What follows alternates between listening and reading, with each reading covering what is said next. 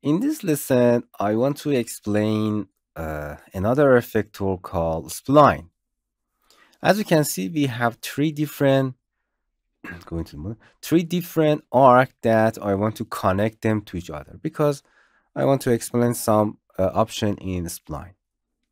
Bring a cloner and first I want to make them one. Right click and you can connect object and delete them to make them one unique but separate spline.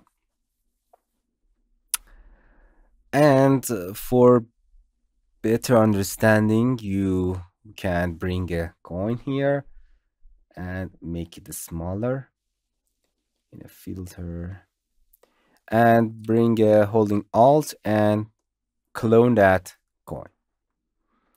In a cloner, you can it's a grid. It's not very important now because I want to use effector. You can assign it to change it to the object and click and drag this object to there. Okay, and then change the offset or anything here. As you can see, this is an not the thing that I want to explain. Make it to the linear, any number that you want. It's not important. We want to use effector to assign the object of cloner on a spline. Okay, the cloner is selected. Go into the mograph, effector, and spline.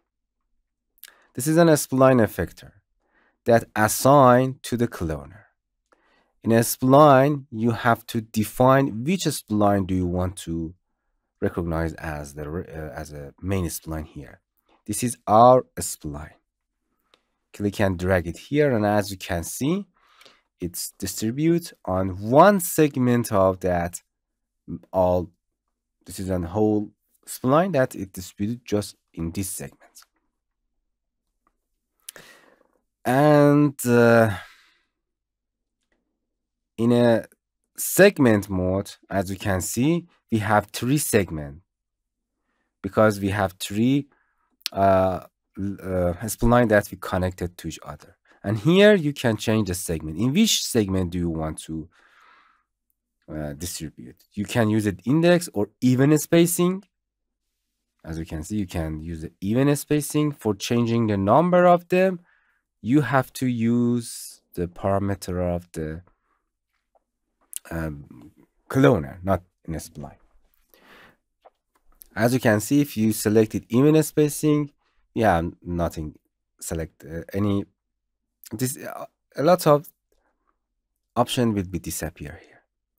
Or you can use a random. Here you can change the seed. You can use a full spacing. It means any number that you have, it's completely full in this spacing. I use the even spacing here. Here you can change the end, change the start, and the offset for rotating them. You can animate them. As you can see, the direction of them are wrong.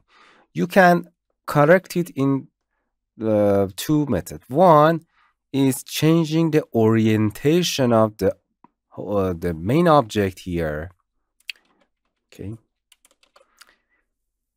And the better way is going to the spline, and here's up vector. You can changing the up vector in x, y, and z and see the direction. Just changing to the 0 and 1. As you can see, in some direction you cannot. Another way is using a rail for defining the direction of the coin. You can Control C and Control V to copy this spline here, and using this spline as a rail, you can make it smaller or bigger. Going to the spline and click and drag as a rail, and as you can see, all of the objects are facing to that rail as a target. And the interesting part is if you select it, you can, as you can see, you can scale it, and then you can change its position. This is as a target that all of the objects as a rail going toward it. You can change it as a target or turn the target rail off. And as you can see, they are not just targeting that, they're just changing the orientation with that, okay? But if you select the target, the direction of the all object going to that target, it's trailing as a target, okay? Hello my friends, to continue these tutorials on YouTube, subscribe us, like us, and hit the bell icon. And now you will be alerted about all of the amazing videos that we release.